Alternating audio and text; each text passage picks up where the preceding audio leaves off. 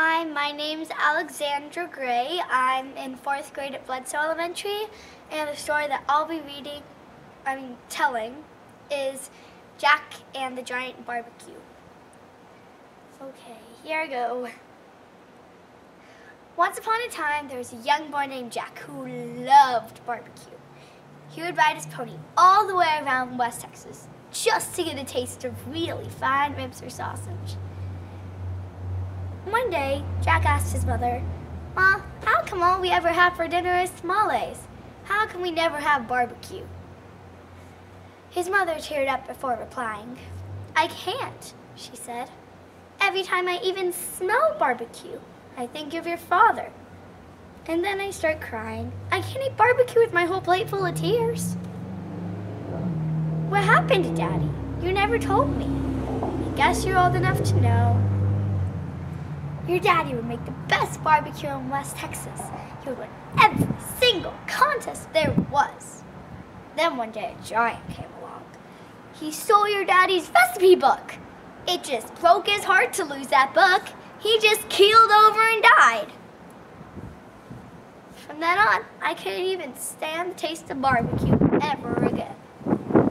Jack made a vow right on that spot. "I'll find the giant, wherever he is, and I'll get back my daddy's recipe book. And if I don't, may I never taste a bit of barbecue ever again." He set out the next day.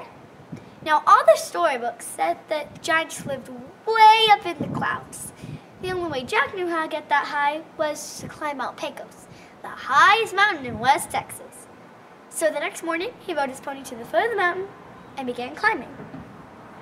When he reached the top, he stood up on the clouds, and it wasn't long before I could smell the faint scent of barbecue.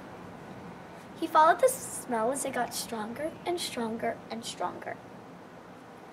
It led to a beat-up shack as wide as a football field and as tall as a 10-story building. The sign near the door should have said Giant's Barbecue, but the G and the Q dropped off long ago. So now all it said was Giant's Barbie. The rest of the place didn't look much better. Shingles were falling off, windows were broken, the door was drooping on its hinges, and the parking lot was a sea of trash. "A tornado hitting this place would be an improvement," Jack explained as he cautiously opened up the door and crept inside. "Hello? Anybody here?" he asked. The inside didn't look that fine either. Grease dripped down the walls, and giant rib bones crunched under his boots as he walked up to the counter. "Hello? Anybody?" he asked again. "Just me, Lonesome and Blue. Unless you're looking for the giant. But I don't think you want to be here when he shows up." The voice came mysteriously from a jukebox in the corner. Jack walked over to the jukebox and began telling his story. "The giant stole my daddy's recipe book. I aim to get it back," Jack said. "Count on me to stand by my man." Or boy, the jukebox began. "I hate that giant. He promised me a mansion on the hills, so I'd be the happiest girl in the whole USA. Still, they ended up somewhere over the rainbow in this dump. You bet I know where your book is. It's right in my 45s in slot D9, right between your cheating heart and Poncho and Lefty." So Jack climbed into the jukebox, but just before he could grab the recipe book, a pickup pulled into the parking lot. A mighty big pickup.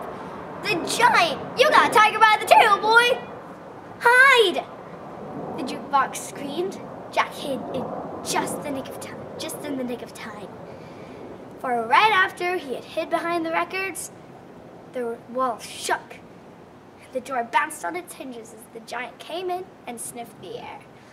"Fee, fi, fo, fum, a Texas boy this way has come. I'll dip him in salsa and pico de gallo and swallow him down for Cinco de Mayo." "You're crazy!" the jukebox exclaimed. "Crazy for thinking anyone come in here. What you smell is trash. You should clean it up. It's giving me the honky-tonk blues." "Aw, shut your tater trap," roared the giant. "Hey, I'm hungry. What's for supper?" He reached into the smoker and pulled out 10 racks of rib and 50 feet of sausage. and washed all of it down with 12 dozen pitchers of sweet tea. Then he tossed the trash on the floor, leaned back in a rickety old chair, and soon was snoring up a thunderstorm. When the giant had fallen fast asleep, the jukebox told Jack, "Hey, have you found a recipe book?" "I can see it, but I can't reach it," Jack replied. "I'm gonna need more time." Funny how time slips away. Soon the giant will wake up. And you don't want to be here when he does. "Get me out of here. You can look for it later." "But how do I do that?" Jack asked the jukebox. "Simple. Put me on a couple of these